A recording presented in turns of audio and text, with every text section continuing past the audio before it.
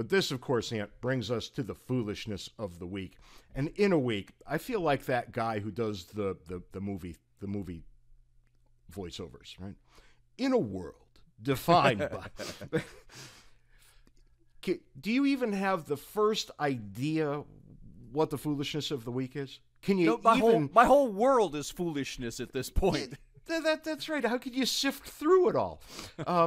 But every week, somehow or another, one person or group of people rises to the top as cream in a bottle, right?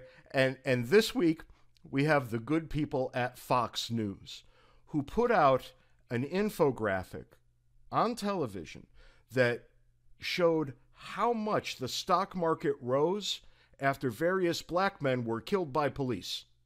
Oh, my. What are in they God's thinking? green earth are you thinking?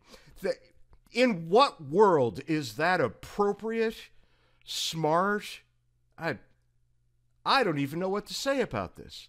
And they backpedaled on it pretty quickly, after the backlash. But this is profoundly distasteful at best.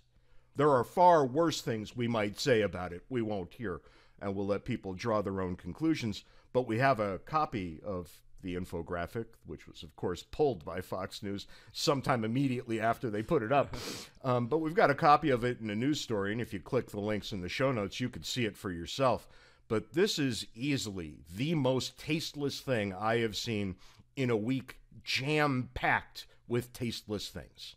But I don't even know what kind of point you'd be trying to make with an infographic like that. Well, I think the point is that it's not so bad when the police kill an unarmed black man. See? Well, that's, your 401, wow. Your 401k does better. Right. That fails on so many levels. It's exactly as horrible as you might think at first glance. It's just pathetic. And who the hell fell asleep at the switch over at Fox that this even got on the air? How many people had to see it, from the unintelligent person who made it all the way to the producer who greenlit it? Yeah. You can look at this thing and just think, who could have looked at that and given it a thumbs up? And yet there it was. And you can't take things like that back.